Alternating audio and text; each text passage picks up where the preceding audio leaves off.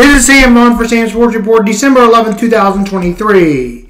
The Kansas City Chiefs suffer another loss. A great offensive start, then a screenplay to Jerick McKinnon, which was intercepted. The Bills would score 14 unanswered, and again, the Chiefs were down 14-0. Finally, with 2 minutes left in the second quarter, actually under that final touchdown, 14-7, as Jerick McKinnon made it in. The second half, the Bills got a field goal to start, a touchdown to make it 17-14. Bills, a fumble by Rashid Rice really hurt the Chiefs to go up and tie it. The Chiefs would get a field goal of back-to-back punts when the Chiefs and Bills had the opportunity to take the lead. The Chiefs had a 3-and-out, a field goal,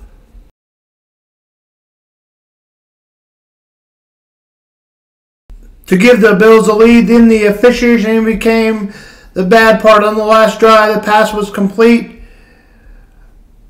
and backward lateral for a touchdown, but he was over the blue line marker in inches, and it was shown on the TV.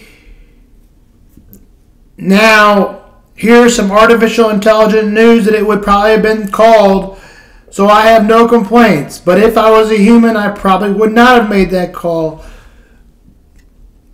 And did he know that he was this much ahead of the line? I don't know. But anyways, that was a bad call, and then a fumble that went out of bounds.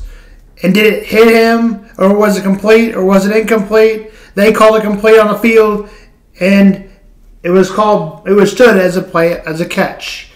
Does that play change artificial intelligence? I don't know. But the final was 20-17. Here's the call with Travis Kelce involved, and Tony gets called for over the line, and it would have been a Kadarius Toney touchdown on possibly the play of the century. 271, one touchdown, and one key pick on the opening drive for Patrick Mahomes. Travis Kelce goes 83.6. Clyde wasn't very good as he had 39 yards. Rashid Rice has a touchdown and 72 yards. The receivers are bad again and dropped the ball. Nick Bolton hit hard, and his return after an injury, 20-17 was the final. The Chiefs have to beat the Patriots, as they might as well quit if they don't beat the Patriots. The Steelers did lose to the Patriots on Thursday night. The Pats host the Chiefs. That game kicks off at 12, was moved from a Monday night game. Broncos and Chargers. The Broncos blow out the Chargers. Justin Herbert got hurt. His finger undergoes surgery tomorrow on the third down conversion. The Chargers were 0 of 12. That was the difference in the game. The Chiefs hold the tiebreaker over the Broncos, but are essentially a game a half ahead. The Chiefs are, depends how the Chiefs do in the division. The Chiefs have the Raiders after that, and follow with the LA Chargers as well in their last 4 games, and also 8-5. Would have exceeded the most losses by Patrick Mahomes' team since he has been a Chief and since he has been in the NFL. The 49ers.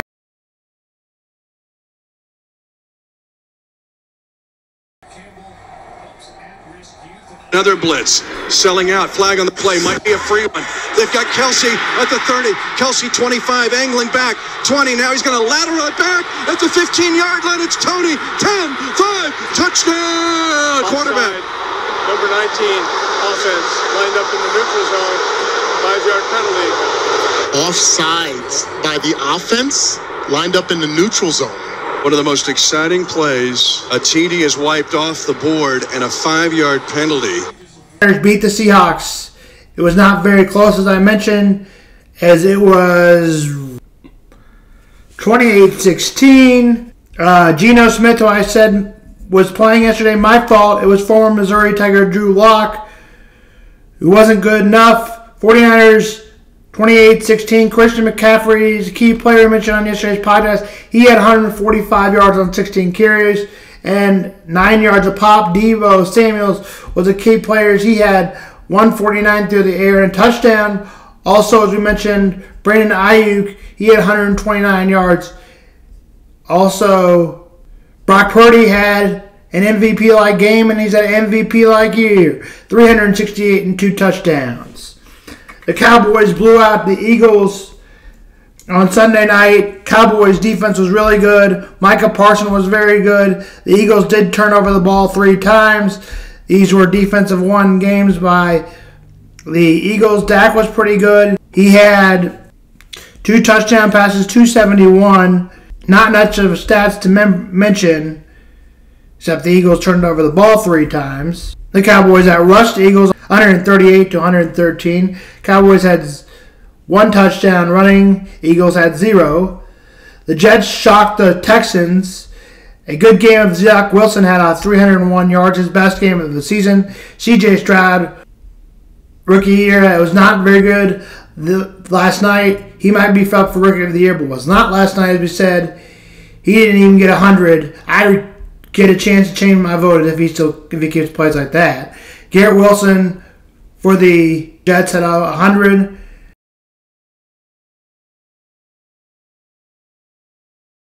Jets win 30-6 and a blowout. The Raiders' game was crap as the offense.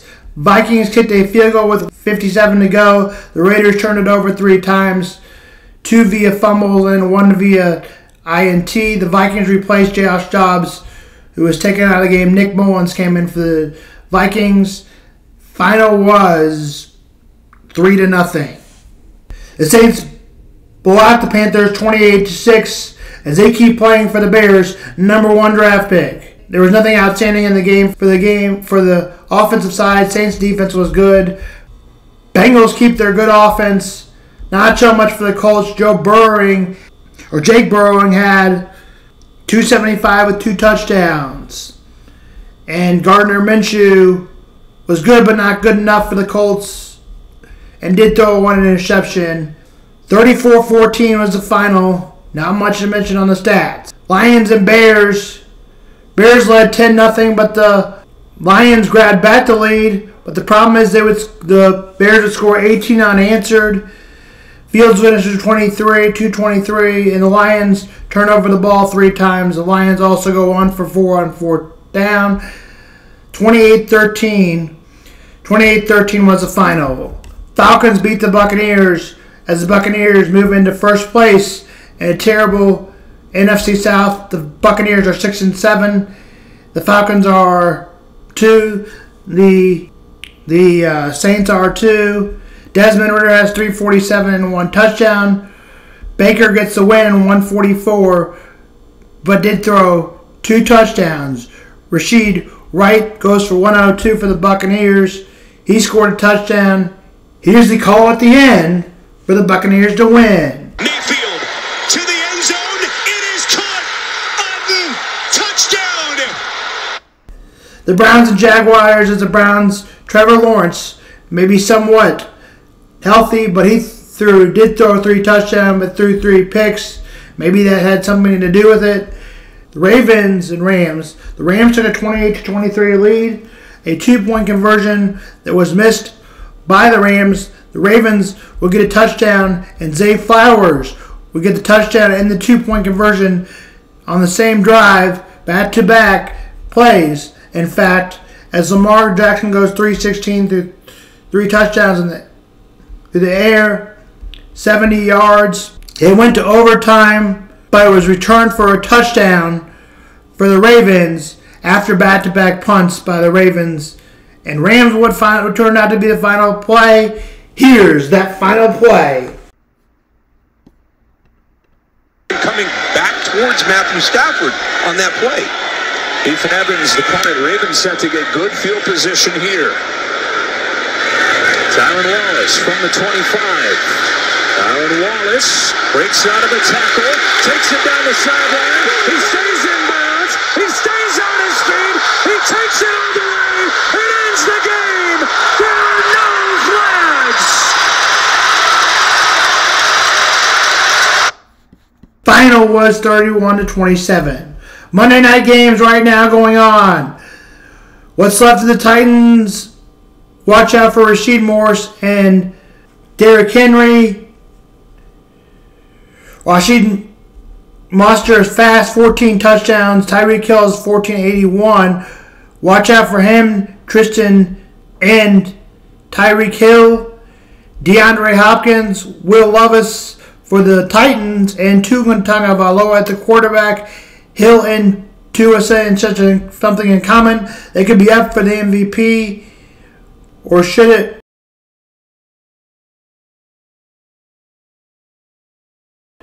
be? Kick is at 7:15. 13.5 is a line. I'm taking the Dolphins 35-7, and I'm going to take the Packers 24-20. Right now, the Dolphins are ahead of the Titans 7-0.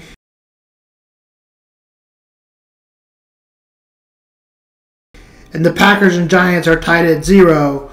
Players to watch out for the Giants-Packers game. Obviously, Jordan Love has been very good in his last couple starts. He played his best game as a Packer against the Chiefs. Giants have Tommy DeVito at the quarterback position. They are not very good. Watch out for linebackers Rashid Ray and linebacker Kayvon Thetis Bulldogs. Players match up for the best matchup of the night. Game time 7:15. This is Sam Vaughn for Sam Sports.